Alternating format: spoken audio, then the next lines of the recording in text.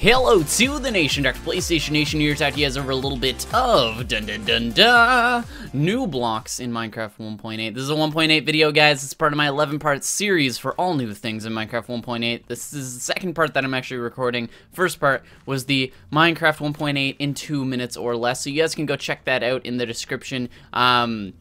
I will link you guys a playlist with all of the videos. There's also going to be annotations on screen to the playlist, and at the end of this video, you guys will have all the annotations to click on, so feel free to check those out. Feel free to comment down below if I missed any blocks in this video, talking about all the new blocks slash item stuff in Minecraft, or in Minecraft 1.8 specifically, that doesn't have to do with the other videos and stuff like that, without making this video too long. Make sure you guys also rate this video if you guys did like it or dislike it, and make sure you guys also share it with your friends if you guys want to share all these new items and all the information about them. So anyway, let's get started. So we're going to start off with these items, probably some of the more simple ones that you guys will know, and then eventually we'll get to the more advanced ones. So first of all, we're going to have the redstone, or red sandstone, sorry, I keep on wanting to say redstone. The way that you guys are going to craft this, just like normal sandstone, is going to be 4 sand, pretty cool. It's going to give you the 1. Then you guys are going to actually have the chiseled sandstone, which is going to be made with 2 slabs on top of each other. The slabs are made by 3 sandstone next to each other, and so on and so forth. So that'll give you guys that.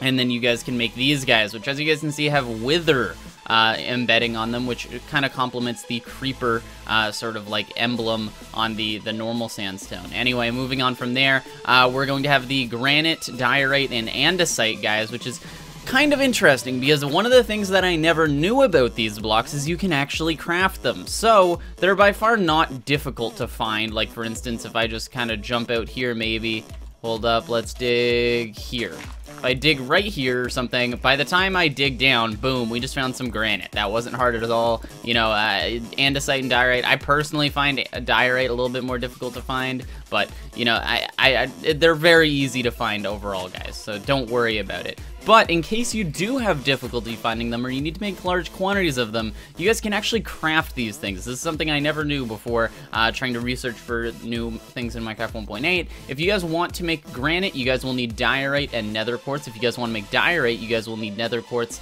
and cobblestone. And if you guys want to make andesite, you guys will need diorite and cobble. So just to recap there, diorite is going to be crafted. You can get 2 blocks with 2 cobblestone and 2 nether quartz, and then granite or andesite can be made from there. With granite, you only get 1 block by mixing it with a nether quartz, and with andesite, you will get 2 blocks by mixing it with cobble. So that's kind of cool. I think that's kind of interesting and something that I never knew. If you guys want to know how to make the polished version, same thing as a sort of sandstone. You guys just need 4 of them, put them together, and it'll make them look all pretty. Let's clear our inventory and continue going. This next block, some of you guys might not know, is called coarse dirt. Now, the coarse dirt can be found naturally occurring in various biomes, so you guys can go and find it. And then by digging it up simply by hand, you don't need, you know, a silk touch pick or anything, you'll pick it up. Now, if you guys use a hoe on this dirt and actually till it, you guys will turn it into normal dirt, so it'll just be normal, a normal dirt block that'll grow grass. But while it's coarse dirt, it'll actually remain dirt, which is kind of cool. So it's useful for things like, in this case, I made a little path to go all the way over there. Kind of cool, kind of interesting. I wish there was an easier way to craft it, just because it is dirt and gravel, which I guess kind of makes sense,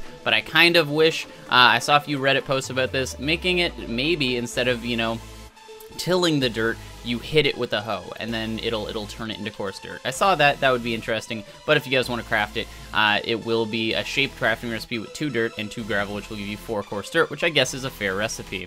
Anyway, moving on to the next things, all of these guys were added. So nothing crazy, you know, crazy new here, but a ton of new fence posts, a ton of new fence gates, and then a ton of new doors. The main thing that changed here, you know, obviously all of these various things, jungle, oak, dark wood, spruce, acacia, and birch, they're all going to be crafted with their particular wooden pieces. The biggest difference here is that now, like before in Minecraft, you could take, you know, a bunch of different types of wood. So you could take, you know, like a couple oak, a couple spruce, a couple, you know, jungle planks, put them all together, and then you could probably make a door with that. Now you can no longer do that. All of the pieces of wood to make one door need to come from one type of wood. So that kind of is going to be negative for some of you guys, but now, you know, that's just the way it needs to work. With fence posts, same sort of dealio here. As you guys can see, it's going to be the same crafting recipe, except for you guys are just going to need sticks, because they're just normal sticks. There's no special type of sticks, but you will need to use the birch wood planks, and both of them will need to be the same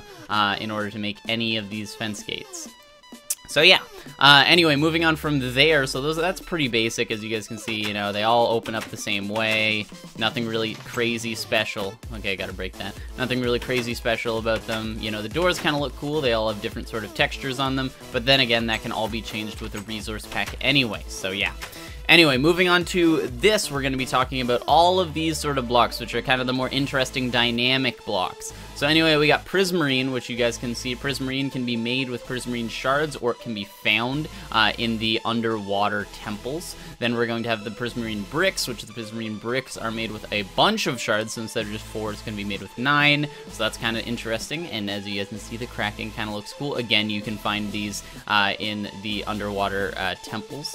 Then we're going to have the dark Prismarine, so this is going to be Prismarine shards around an ink sac. Again, can be found in underwater temples. And then finally, the Sea Lantern, which is going to be crafted like this, shaped crafting recipe. So it will be 5 Prismarine crystals and then 4 Prismarine shards. So that's how you're going to make those. And again, these can be found within underwater temples. Now, the way you guys are going to get those shards, the way you guys are going to get those crystals is by killing guardians and elder guardians in those underwater temples. By killing elder guardians, you guys can also get a sponge block, which is quite cool. If you guys don't know, you know, the usefulness of sponge, it's kind of cool because we've never been able to get sponge in vanilla Minecraft before. It was always a creative item. But you, like, plop this thing down, and kablammy, you guys got some wet sponge here. Now, the cool thing about this is this isn't just, you know, you're not just screwed now with this wet sponge. You guys will be able to throw that in a furnace and be able to unwetify that sponge, which is quite cool. So, kind of an interesting thing.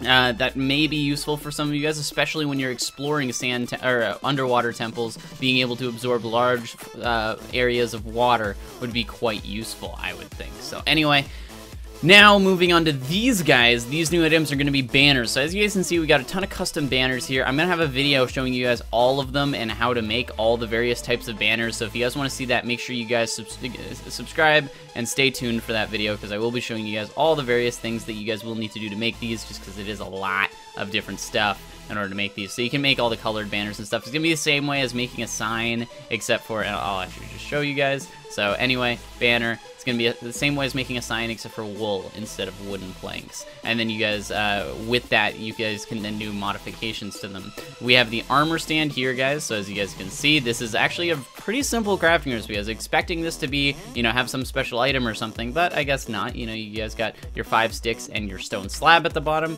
which is pretty fair. And then you guys have your little armor stuff here. So by clicking here, you guys can place it on and take it back off. So, you know, I click there, I take that off. If we were to go like that, I can take the pants, I can take the boots, I can take the helmet, and then I can throw those on just by simply clicking, or I can put them back on. They're not leaving my inventory just because I am in creative mode.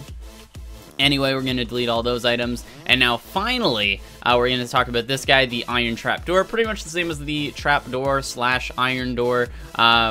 It's a trapdoor that only opens with redstone signal and cannot be broken by mobs, so that's kind of cool. Well, unless it's a creeper that explodes it. But anyway, now talking about these little drops. These are going to be the drops from the new mob, the rabbit. So the rabbit will actually be able to drop raw rabbit, which you can cook for cooked rabbit. You guys will have the rabbit's foot, which is going to be used in potions. Make sure you guys check out my potions video to show you guys all the new potions in Minecraft 1.8. You guys are going to have the rabbit's hide, which you guys can use to craft into leather, which is going to be quite useful for UHCs maybe if you can't find any cows. You guys are gonna have rabbit stew, which is actually going to be crafted, if I show you guys that, with a cooked rabbit, a baked potato, a carrot, and a mushroom. And it's actually gonna supply 10 health and 13, or sorry, not 10 health, 10 like hunger bars, and not like the full bars, but 10 like halves, I guess. So 5 hunger bars fully, whatever you guys want, and then 13 saturation, which is going to be quite good. And then finally raw mutton, raw mutton and cooked mutton, which comes from the sheep, and those will give you 2 I believe. 2 hunger sticks. So anyway, yeah. So hopefully you guys did kind of enjoy this video. If you guys did, remember to slam that like button down below. If I missed any new items, guys, there's a ton of new items in the game. So if I missed anything, make sure you guys tell me. A lot of them may be in future episodes. So make sure you guys subscribe to be notified when all of that stuff sort of happens. I will be talking about the new potions. I will be talking about all the new mobs. I will be talking about all that sort of stuff in new videos. So anyway, hopefully you guys did enjoy. I'm the Doctor, and I'm out. Bye.